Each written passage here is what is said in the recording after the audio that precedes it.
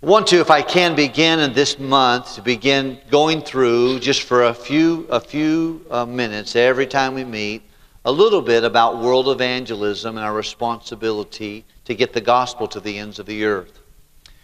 Someone said the supreme task of the church is the evangelization of the whole world. One of the jobs and the main job of the church is to get the gospel to everybody. Every church can do that, whether you're 5,000 or 50. They can have a global impact. Every Christian ought to be a local Christian and a global Christian at the same time. I could not be a part of a church, knowing what I know now, that did not have a vibrant missions ministry. I need to know that the church I go to is doing something around the corner and around the world at the same time. Before Jesus went back to heaven in Acts chapter 1, you're familiar with what he said to his disciples. He said, "But ye shall receive power. After that the Holy Ghost has come upon you. And ye shall be witnesses unto me." The next word, I think, is the key word in that verse. Does anyone know what that word is? Both. Simultaneously. In Jerusalem and in all Judea and in Samaria and to the uttermost parts of the earth. Jesus said, "I want you to be witnesses unto me in your hometown and around the world at the same time." The only way we can do that, we can do it in person, but we can't do everything we need to do in person. We have to do some of that in proxy. We have to send someone. Every Christian has to go and every Christian has to sow so that people around the world can hear the gospel. Years ago, I do believe it was the third most important day of my life. The first day of my life that was most important was the day God took my sin and I took His Son. I took Jesus and now I have Him. The second most important day of my life, I was 13 and I realized that Jesus had me. And I should surrender myself to serve Him. And I surrendered. I think every Christian needs a day of salvation, a day of surrender. But the third greatest day in the life and times of John Wilkerson, it's the reason I'm married to the wife that I'm married to. It's the reason that I have had so many blessings in my life, was the day that I began to commit to weekly give to world evangelism. That's my opinion. I may be wrong. But in my opinion, as I evaluate 50 years of living, I do believe that something significant happened as a 17-year-old boy when I understood that I could do something every week to see that people got saved, that I never met, and that God would give through me more than He would give to me.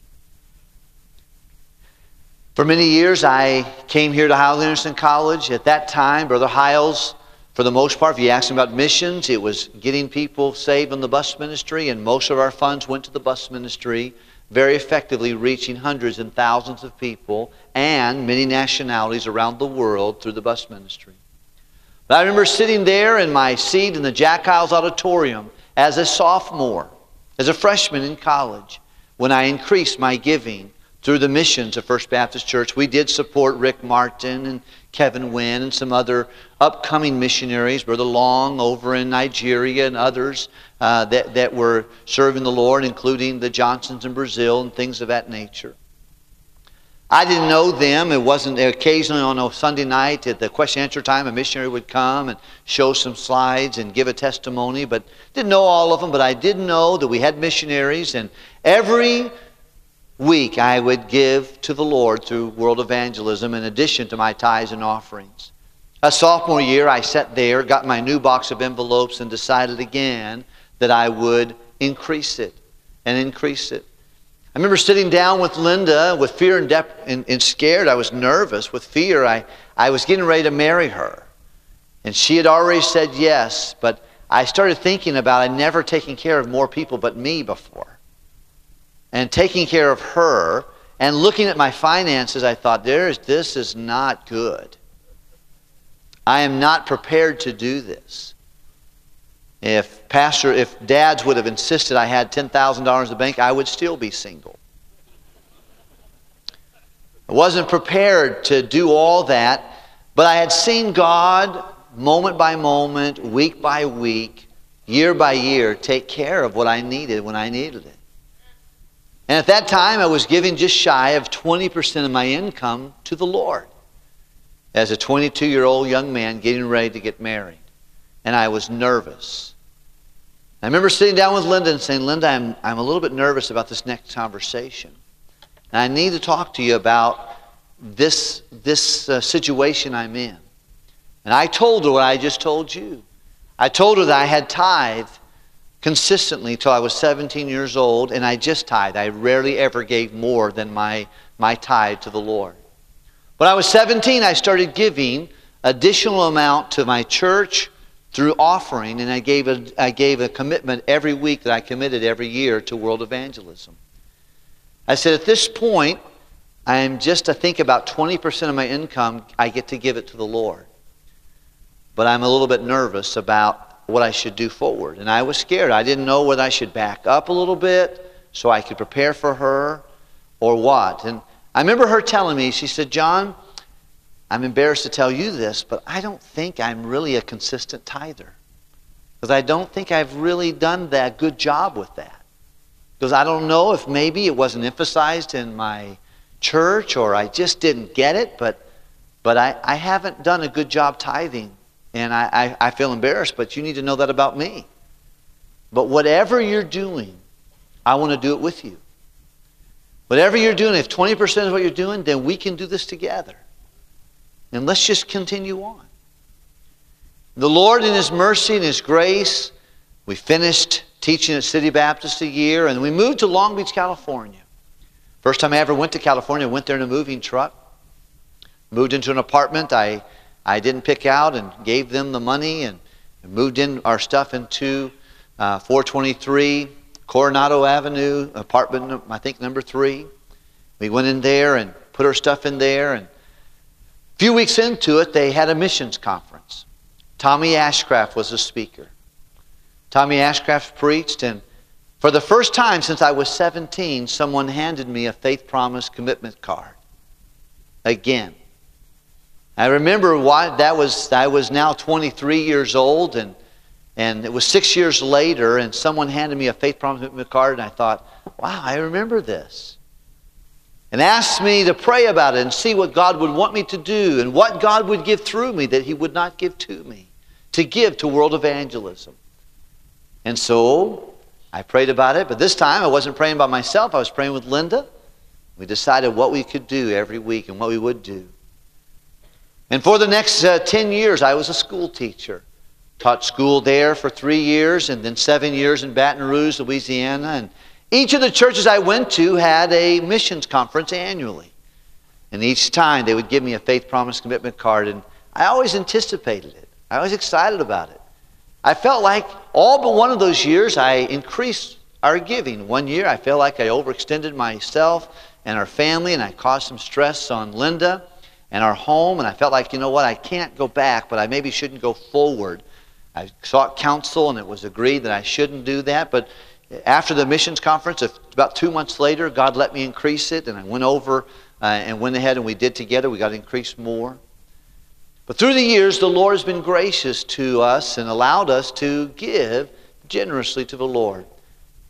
We were giving about 33% of our income, 35% almost, when I became a pastor. I got a phone call on April the 18th, 2000, 18 years ago, and asked me if I would consider being a pastor. I remember looking at that and thinking about that option. I thought, oh man, I am just, how can I do that? Actually, the salary that I was offered was less than I was making as a school principal. I thought, man, we're going to a problem, and the church had $900,000 worth of debt, and they were $26,000 behind in their mission support. I came in June. They haven't paid March as missionaries. I remember thinking, what are we going to do? How is the Lord going to help us here? And what am I going to do? I remember going and pushing the voicemail on the phone of the church at First Baptist Long Beach. It was the pastor's voicemail, and I got the code, and I pushed it. And after I saw the little note that said, Pastor, we're $26,000 behind in supporting our 58 missionaries. What would you want me to do? Question mark, question mark. And it was from Brother Jim Allen, our business administrator. I thought, I don't know. I remember pushing the voicemail and listening to about 7 to 10 voicemails. 2 of them were missionaries. And they said something like this. I'm calling from this country. I'm wondering, did we do something wrong? Why have you not supported us? Is there something that we need to do to help you or provide for you? Are you getting our letters? We do depend upon your support. I hope that we can clarify this. And as I went through that, I thought, oh my goodness, we got real problems. I remember placing that little piece of paper on the floor. There was a little parquet floor there that you could put your chair on. It had a folding chair and a little secretary's desk that was in the middle of that big office. I put that piece of paper on that little carpet outside the parquet floor, and I fell on my knees. And I said, dear Lord, you got to tell me what to do. I'm 32 years old. I just now preached my 7th and 8th message of my life yesterday.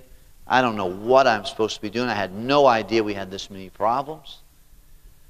Lord, you got to teach me what to do. And I remember praying and saying, do I stop missionary support? Do I just tell them, listen, we have got so many problems in our church. There's no way we can support missions. I'm sorry to the 58 missionaries, but I hope that you can find other support. We can't help you. That was a thought I had. Maybe I could just to say to them, look, we need a few months to catch up ourselves, and then we can start supporting the work maybe in September or October when things smoothed out, when we could figure out what to do. Or I thought, maybe we just need to tell folks that, that we can catch up, but it's just going to take us a while. And the last thing is what God laid on my heart to do, is just to try to catch up. Try to catch up with the $26,000 in the rears and just kind of going. We had, in addition to that, $900,000 worth of bills on one side of the desk. Just leases and challenges and past due things, lots of problems, and had multiple creditors I needed to call and connect with and tell them, look, we're new in the church. We'll pay it back. I know we're way behind. We're working on something to consolidate some of the money to be able to pay you, and then we'll pay ourselves back. But boy, I was just in trouble. The Lord allowed us that particular day. The Lord encouraged my heart just to continue to work through it. So every time you get up to go take an offering, forget about the tithe. Teach the tithe. Teach the offering, but don't emphasize the offering. Emphasize missions.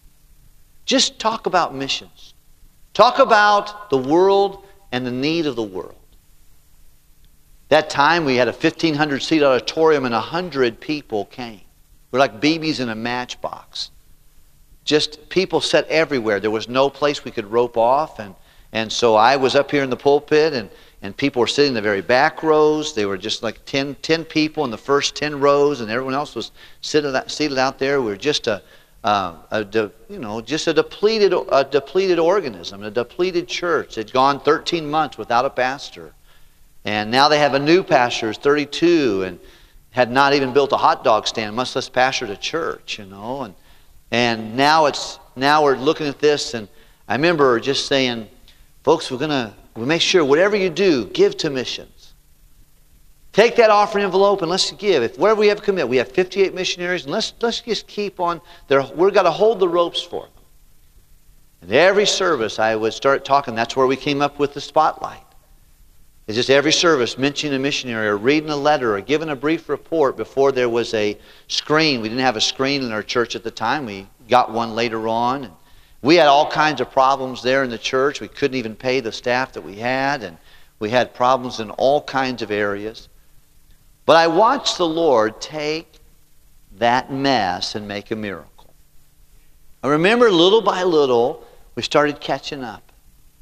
And God began to meet our needs. It was October. October was our missions month.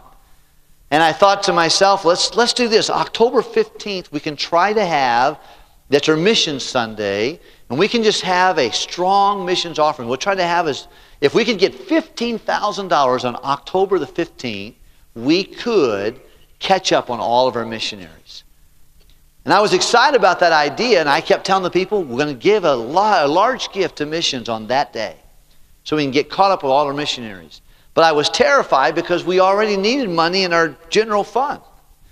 And I thought, man, if I start pushing the missions, we're going to have a huge missions offering and a small general fund offering, and then we're going to have to explain to our creditors why we can't pay them on time. Or I won't be able to take care of the payroll or whatever's going on. I remember that day we went ahead and did it, and that day God gave us, we needed about $10,000 in the general fund at our church every week to make it. And then we needed about $1,500 every week to get through just one missionary normal giving. On that day, I remember waiting for how much might have come in, and the treasurer came out in the hallway and he said, "Pastor, do you know Ann Kay?" I said, "Yeah, I know Ann." Ann's a little Jewish lady that runs around the streets of Long Beach on a wheelchair, and Don always pushes her around everywhere. She kind of has greasy hair, and she's not terribly unkempt, but she's not Carrie kept. But yeah, she got saved here a few months ago, and yeah, I know who she is. And I met her down there. I was eating some meatballs down at the little Italian place down on Pine Avenue, and I met her one day, and then she started coming with Don. And Don was a Seventh-day Adventist, and he'd push her around everywhere, but they would come to our service. He said, "Pastor, you're not going to believe this. Look at this check." And the check was for $4,760. He goes, "She put that in the general fund this morning." And that day in the general fund we had $15,000, and in our missions we got $12,000 and change. But that day I thought to myself as I finished preaching that night, I thought, wow, we pushed missions and God gave us not quite what we needed for missionaries, but gave us what we needed for our church. And unbelievable. We hadn't had $15,000 in 1 week for the whole time I was ever the pastor. And we emphasized world evangelism, and God gave us a great general fund. I don't know all that was going on. I was 33 years old now and trying to pastor this church and dealing with the pressures. But that day, God showed me something. He said, "You know what, John? If you'll get a heart for my big world, I'll get a heart for your little world. If you'll keep your focus on world evangelism, I'll take care of what I need you to do in your church." I started thinking, that's the testimony of my whole life.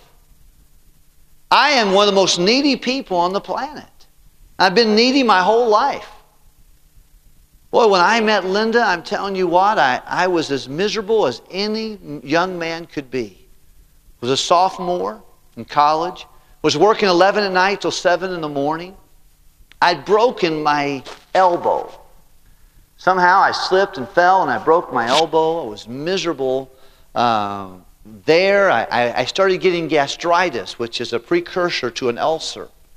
I was so worried about my school bill and my bus route and my captain's fees and the things of that nature and my grades, and then trying to stay awake during my classes after working 11 nights till 7 in the morning and going to school. And I was just miserable. And I needed some kind of impetus to get through. I was going to have to drop out and go home or go to the hospital or die or something.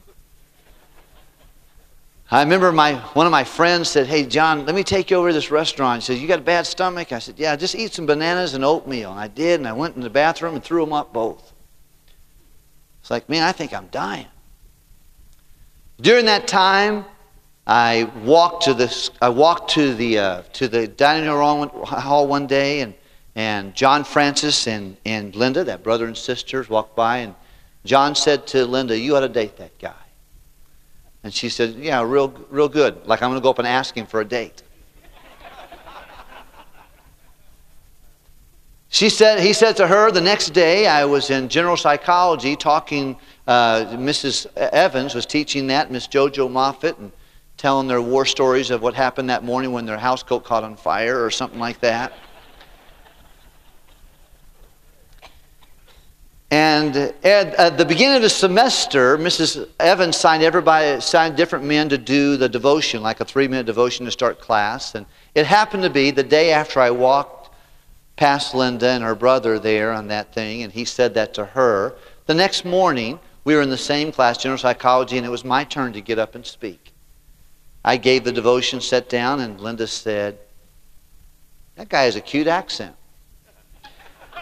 She probably said he has a face made for radio, but he has a cute accent.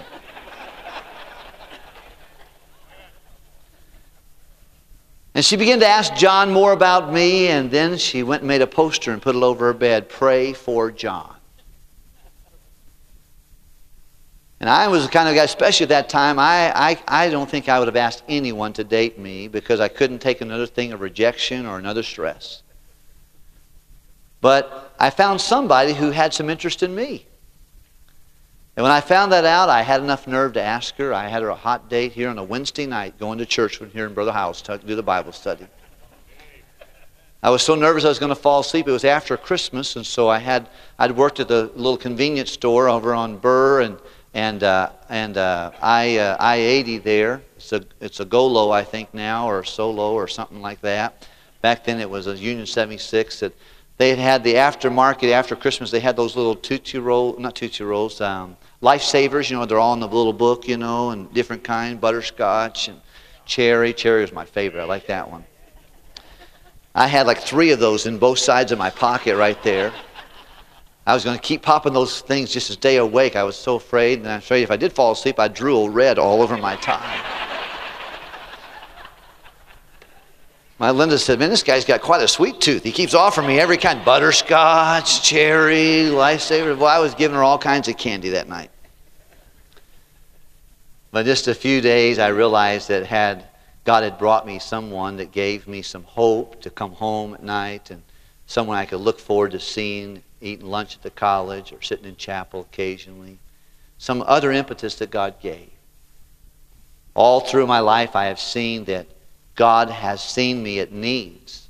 I needed comfort when our son passed away. Linda needed that. Our children needed that as we woke them up one after the other and brought them into our room and explained to them that their brother was with the Lord. And how to do that and what to say, and would they be able to hang and take the message and know that God's still good and He's still right. We needed comfort, and God gave us comfort. We've had so many stories of how God has taken things that we need and met our need right when we had it financially, emotionally, spiritually, physically. Because of learning to get a heart for God's big world. Our world, Wilkerson's world, is pretty small. But when we need something, we found a God that knew how to take care of our need. We watched that. Brother Jerry Vargo is here tonight, and he went through 12 of those 13 years with us. And I remember when he came, and we were just in a mess.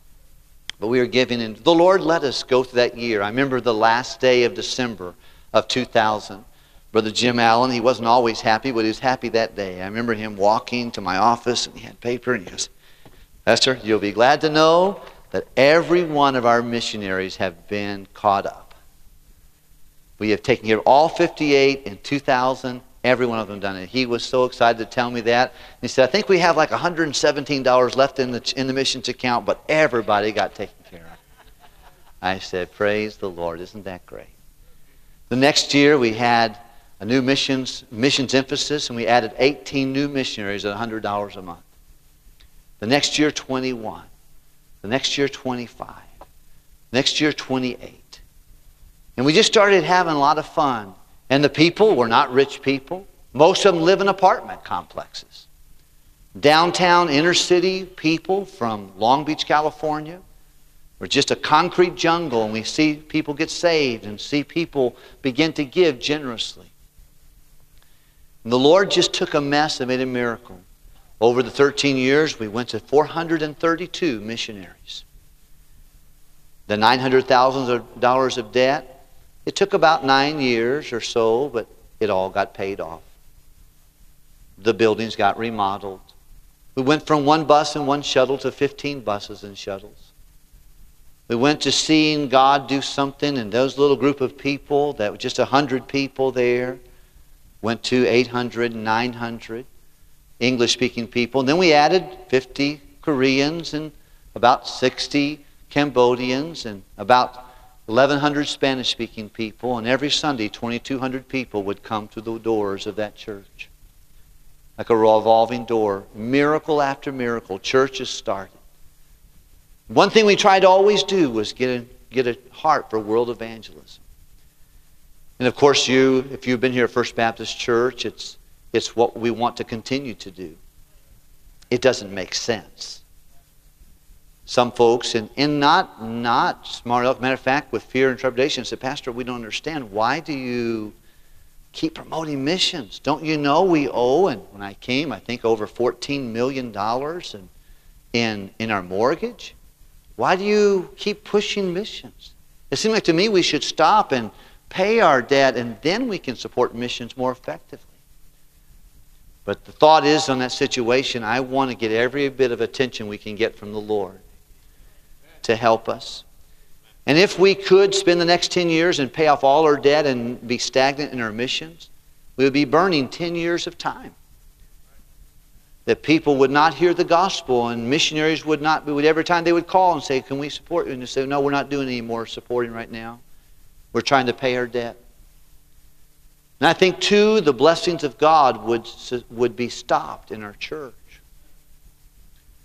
The Apostle Paul in 2 Corinthians, his idea was he wanted to get the churches that had heard the gospel to begin giving generously for other people to hear the gospel. But also especially to help the hurting saints of Jerusalem. Paul, when he was Saul, persecuted the church of Jerusalem. He caused havoc. He caused many of the men to lose their jobs, to be arrested. And the women. He didn't care if it was the mother and the father. He had no sympathy.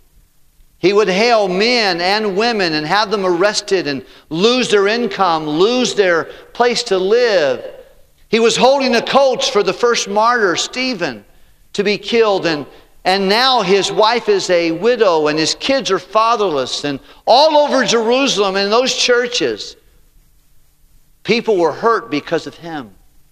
And wherever he went to tell the gospel, he always kept them in the back of his mind.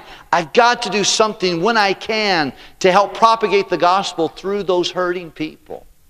And every time he would go back, and he spent his years of his missionary work winning people to Christ who were in the Gentile world. And now he's aging, and his time for being a missionary is coming down. He's in his third missionary journey. And he goes to the churches of Macedonia and Achaia, and he says to them, guys, listen. I want to encourage you to get a heart to give. You're good at doctrine. Matter of fact, he goes on, and let's look at this in 2 Corinthians chapter 8. And he commends them in verse 7. Would you look at verse 7? Therefore ye abound in everything. You guys are good. You have a plethora of attributes in these areas. In faith, man, do you guys believe? And utterance, you're soul winners. And knowledge, you know your Bible. And in diligence, you're hardworking. And in your love to us, oh man, when I go there, I know that you love me. But he says, I want you to see that ye abound in this, what does it say? Grace also. And that grace is the grace to give so that people that you do not know can hear the gospel of Jesus Christ. So that people that live in a different location from these people, they were in Achaia in Corinth, he was going to take the money to Jerusalem and help the hurting saints there, that they can give to help that. He said, I hope you'll abound in this grace also. And he uses several things to motivate them, and I've told a long story tonight, but let me give you a few thoughts real quickly, and we'll conclude. Let's just walk through a few verses of 2 Corinthians chapter 8. Are you there? Look at verse number 1. Moreover, brethren, ye do wit of the grace of God bestowed upon the churches of Macedonia. Let me just break that down. First of all, he says whenever, and by the way, let me just give you a little bit of background. Forgive me. He went to them and said, guys, a year before he wrote this, he said to the church of Corinth. Corinth was a wealthy church. It was an American church today. It was people had jobs. It was a port city. Everybody was doing pretty good. He went to them and he said, guys, listen, here's my idea. Next year, I'm going to come through your church 1 year from today. When I come back, my idea is this: you guys are all saved because I came and brought you the gospel. Why don't we do this? The reason I could bring you the gospel is because a lot of people in Jerusalem, and the Jewish people in particular, are hurting. I hurt them.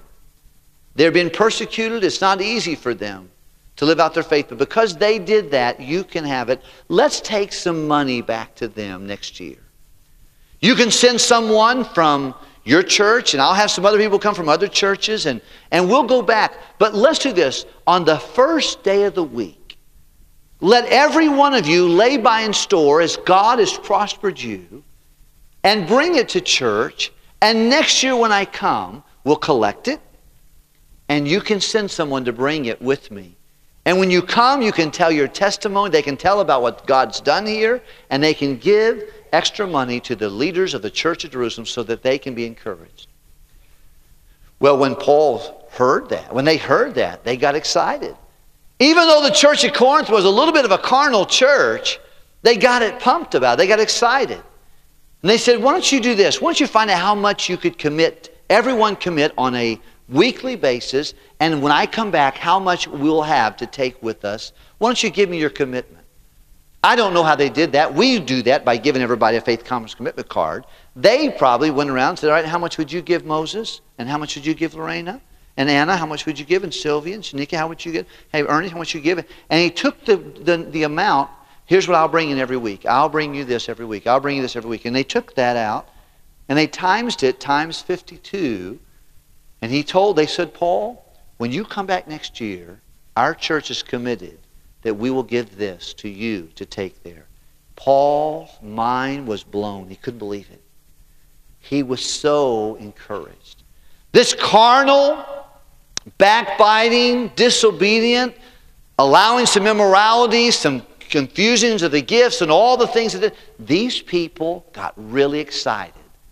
And they told him what they're doing, and Paul got so encouraged. He got joyful. And when he left there, he went into every church. He said, you're not going to believe this. Here's my idea. We're going to come back next year. We're going to do this. The church at Corinth said that they were going to give this. What can you guys do? And the churches used the momentum of the church at Corinth. And wherever he went, he told their story. And they said, well, if they're going to do that, we can do that. Now, they're richer than us, but we can do something. Every one of us. There's much food in the tillage of the poor. If everybody would just plow their own ground and make a commitment and do it, a lot can be done for the glory of God.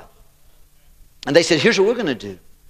Well, now almost a year has gone by. And Paul has got all these churches fired up, and all of them have given commitments to missions, to the project. And he's nervous, and he knows these people, and he's afraid that they're not going to come through on their promise. He's told everybody what they're going to give, and he's a little nervous because he knows how they are. Because they've gotten real comfortable with their cell phone. They got real comfortable with their cable bill. They got real comfortable with their dog. They bought a dog, and now they've got to go to the vet, and they've got to take care of their dog food, and they've taken on this new car payment and their chariot payment or whatever's going on there. And he's a little bit nervous that when he comes back and he's told all these other churches what they're going to give, that they're not going to be ready. And they're going to be scrambling, or there's going to be covetousness, or they're going to be saying, what's wrong with this guy? Is he just a greedy guy? He says, so he sends Titus. He said, Titus, you got to go do something for me. Take this letter and go and tell them I'm coming next month, and they need to be ready. If not, it's going to be egg on our face. If we go there, and I'm going to have 6 other pastors from other churches represented with me, and if I come and they have not done what they said they're going to do, man, it's not going to be bad for them. It's going to be bad for me. They're going to think I'm lying to them. So go, Titus, and you tell them that make sure they get ready to give to this project. And Titus did. He took the letter, and he explained to them, and he explains them to this.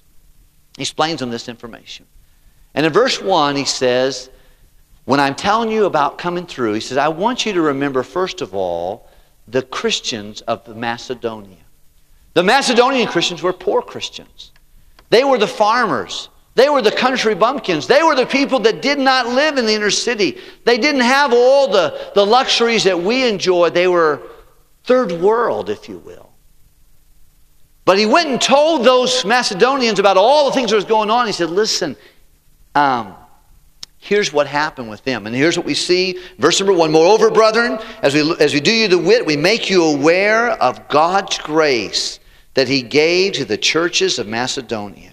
He said, when I went and told them all that you're doing, he said, man, these people got excited about grace. And you could almost substitute grace here for giving. They got excited about giving. Look at verse number 2. But here's he described them. How were these people? How that in a great trial of what? Afflictions, that these people were suffering. They were being afflicted. They were being persecuted. They were in a bad way. But even though they were in a bad way, they had the abundance of their what? Joy. By the way, giving and joy go together. The Bible tells us in Acts chapter 20, Paul quotes what he heard from Jesus. He said it is more blessed. You know what the word blessed means? Happy, joyful. To give than it is to receive. I think the happiest night in our church is the missionary walk-up offering. After the missionary walk-up offering, joy is all over this place. It's the happiest night of our church. Go figure. Our people give more in one offering than they do any other time for that purpose in one night. And then Sunday after missions conference, we always have a strong missions offering. But people walk around and I'm happy, you're happy, people are crying, people are slapping each other on the back or doing high five, woo! And we just emptied ourselves of all of our money. Doesn't even make sense. He said these people, they were afflicted, but they had great joy. They were impoverished. Look at what verse 2 says. They were in deep poverty, but abounded to the riches of their liberality. They did not have anything, but they gave generously. And the first thing the Apostle Paul tells them, listen, when you're gathering this offering, I want you to know that there are people that have a lot less than you do that are giving a lot more generously than you're giving. There are people that are afflicted terribly. They are persecuted. It's not easy for them to get in their car and drive down to church. They're walking for miles. And when they walk, sometimes they're followed by people that spit on them and throw rocks at them, all because they're trying to go to church. And yet, they do it with joy. And he uses the church of Macedonia as an incentive to tell them that. He'll tell them some more things, but I think we'll hold that for another time. But I want to encourage you tonight, maybe this week, would you help me? We're going to spend a few days in this passage of Scripture. Would you read 2 Corinthians 8 and 9? Maybe read it every day. Just 2 chapters. Think about the topic and say, Lord, help me to understand what it means to get aggressive about world evangelism. You know, I think most people who have to do this have not been doing this. Most people who have needs, if you check their tithing and giving records, they're not doing that. People that do not have all they need emotionally, spiritually, physically. Not always. I'm not one to judge that. I don't know that. But I believe when you get a heart for God's big world, He'll get a heart for your little world. And He'll meet your needs miraculously, and you won't have to say a single thing. You'll be able to experience God's great grace in your life, and He can give through you what He'll not give to you. I'd like to see that here in my life, in the life of my lovely wife, and our children. I'd like to see it in our church. And it's not pie in the sky. It's biblical truth. I think that you can take, and you can take to the bank and cash it. Let's pray together, can we please?